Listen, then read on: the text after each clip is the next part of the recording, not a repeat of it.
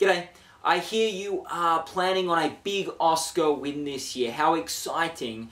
Apparently when you're sort of more private with your friends, you're fairly talkative and stuff like that, but in a big room with lots of people, you get very nervous and freeze up and don't like speaking. I'm here to help you with that. As we know, Australians are the best speech therapists going around, and I will help you prepare for this big Oscar speech. Your first Oscar speech will be broadcast to the nations and all over the world. So, very, very important. First, I'll start off with a few tips for you for your big Oscar speech. Firstly, you're going to have to thank everyone who helped you out with the film. And that's both on set and off set. So you're going to need to thank all the director, the writer, all your co-stars, the producers, the film company, all your families, all your friends, your manager, your lawyer, your hairdresser, the person who did the costumes on the film, the person who helped walk your dog or look after your kids while the film was being made. You don't want to forget anyone. That's very important. At the same time, you have to keep your speech to 60 to 90 seconds long, no longer.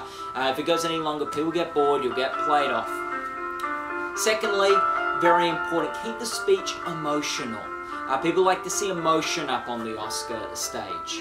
However, also very important, don't have it too emotional. No one likes theatrics, no one likes too many tears. Just a little bit, just brush away a tear, that should be fine. Third tip, it's a very grandiose, important occasion. You're going to need to live up to that moment and have a very grandiose, important speech. At the same time, you're going to need to be completely humble and completely gracious in accepting it. Fourth tip, you're going to need to humanize yourself.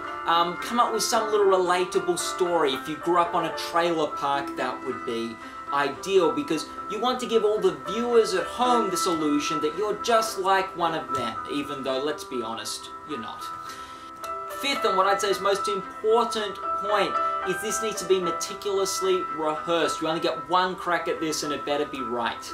That being said, make sure it sounds off the cuff when you're up there. No one likes to think that you knew you were going to win it. Now, there's some tips for your speak, but apparently you've got problems with your public speaking in general, and don't worry, I'm here to help you through that. We're going to run you through a few exercises. First exercise, tell me the earliest memory that you have of having these public speaking problems. Okay, I get it. You didn't come here to talk about your personal life. I respect that. We'll move on to the next exercise. Next exercise. Maybe just practice giving your speech now, but just block out everyone else that you're imagining will be in the room at the Oscars, and just imagine giving the speech to me. Okay. I understand. A bit uncomfortable. I'm probably trying to rush you through the process. Let's just take a deep breath. And, okay, I'll just do a very basic warm-up exercise. If you could just go like, just go, come on, just, no, okay, I respect that. Okay, an old famous, this is very helpful with your speaking practice, an Oscar favorite. The rain in Spain falls mainly on the plain, just so. Okay, I'll say it again.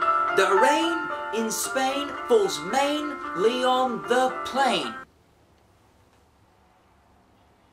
Okay, I'll give you one more go at it.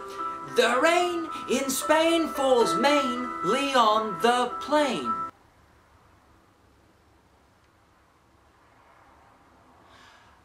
I think you haven't got it.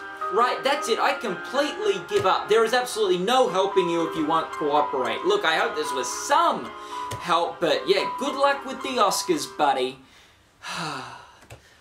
On a side note, I assume you're campaigning in lead, because supporting would just be gross category fraud.